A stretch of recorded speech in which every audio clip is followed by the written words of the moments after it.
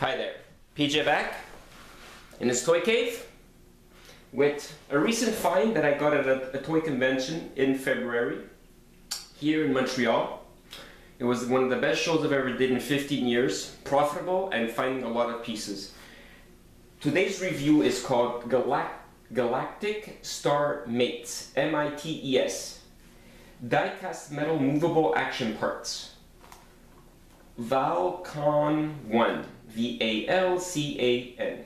Yeah, VALCAN 1. Reminds me of something out of Goldorak. It's metal on top of plastic. If you could see closely, the two little hands are different red. This is more of a crimson red, this is more of a cherry red. Comes with two weapons that you could change the hands. You push the little button on the arm and it goes flying. The packaging is dead mint. I got it off a friend of mine. Emperor Toy Kids Emperor Toys Kids Love.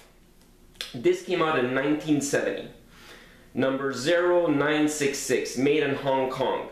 See bottom of box for instructions. Bottom of box for instructions. There you go. How to play with VALCAN 1. When this button is pressed, arm shoots out. Caution, be careful not to have your face in front of the launcher when you set the missiles at it. When you set the missiles at it, okay. Also be careful not to shoot the missiles to another person's face. Non-toxic finish. Front. One side view.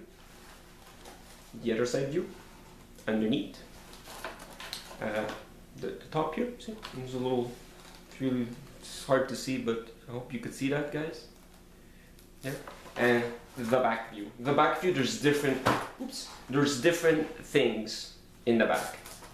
There is a dozer, barricade, commander shovel, battle blue silver, rocket cutter, brain 3, jack, geek, jeet, jack,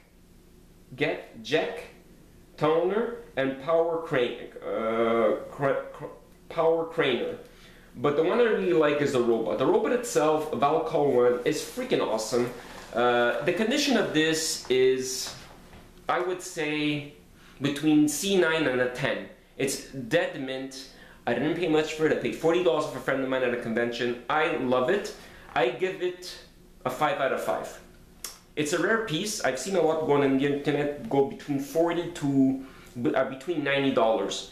It's not rare meaning that it's expensive in price. It's very affordable. It's very easy. You can find it right now on eBay.